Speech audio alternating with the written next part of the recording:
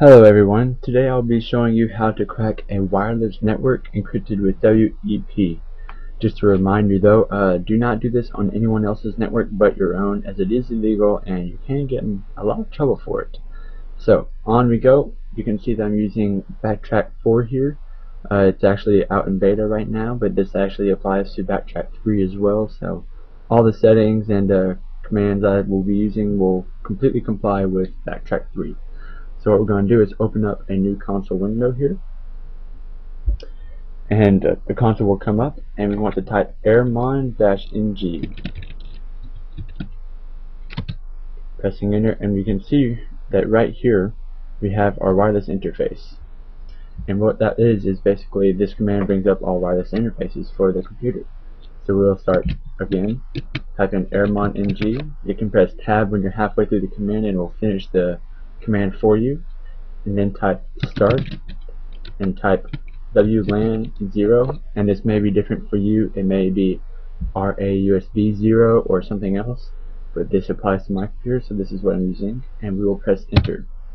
What this does is put our device into monitor mode, and you can see it is monitor mode enabled on Mon 0, and that is what we'll be using from now on, Mon 0. So now we want to do arrow dump -ng space Mon 0, and again it may be something else for you. It'll tell you right here for your computer. And what this command will do is it will look all over the wireless network to find anything that's out there, and it'll just basically list them here. And as you can see, it will bring up mine here in a few seconds. Fusion network right here, this is mine, and I've only got one client connected to it for the purposes of this tutorial. And what we're going to do is press Control C, and this will cancel the currently running program. And right here, this is our ESSID. Basically it means the name of the network, but it also has an address which is called the BSSID. This is what's important, so we want to highlight this and copy it. Now what we're going to do is type a long command here. I'll explain everything that's going on. So we'll type arrow dump, and again you can just press tab to finish the command, and type -- BSSID in space, and then insert our address and paste it.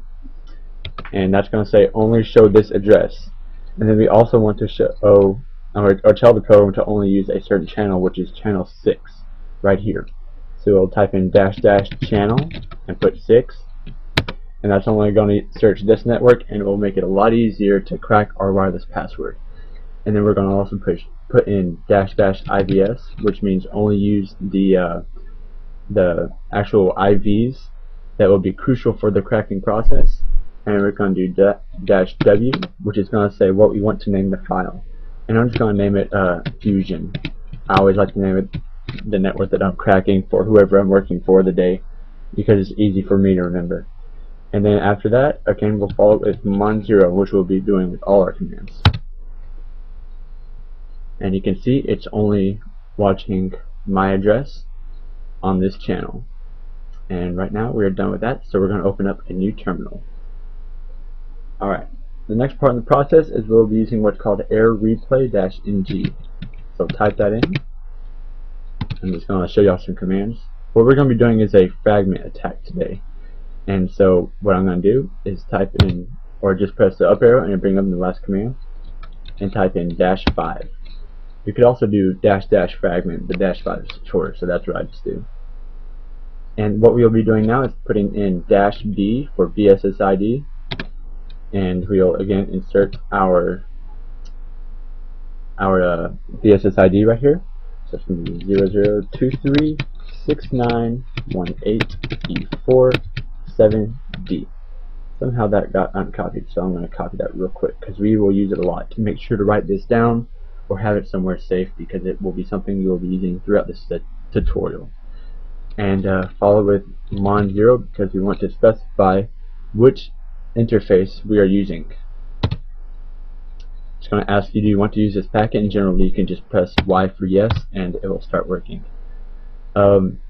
We always follow Mon 0, which is the device that is in monitor mode, following the command, where it be arrow dump or air replay, because how these programs work is it uses the very last command at the end of the string that we put in, and it will say, okay, that must be the monitor interface which I will be using, and that's why we always put it in. Just a little tip for you there.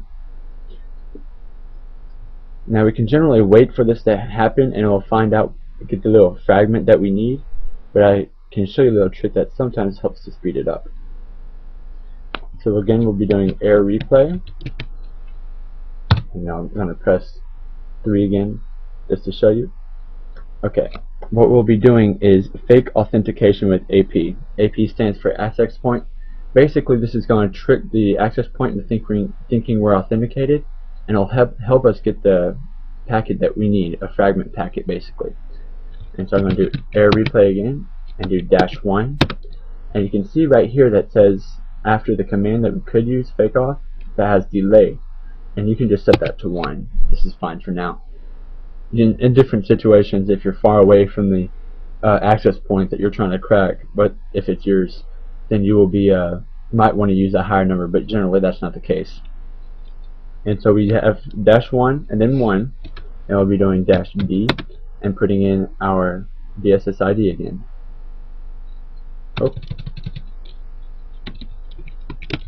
So go ahead and type that in.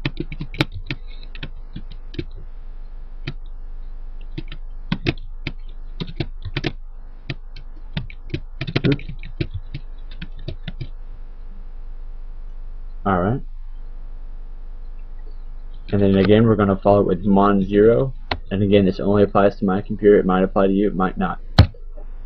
Oh, some commands require you to use -A instead of -B for the BSSID. Why this is, I still haven't figured out. And this is going to help the fragment program to get the following packet that we need faster. So we're going to let this run until we get the fragment, and then I will be joining you back. Alright, we've got our fragment. It says saving keystream in fragment. So you can close this out as we no longer need it. And it says you can now build a packet with packet forge -ng out of the 1500 bytes keystream. Alright, that's what we have been looking for. So what we're going to do is just what it says. Open up packet forge by typing it in, packet forge, and then I just tabbed it out. And I'm going to show you the commands here.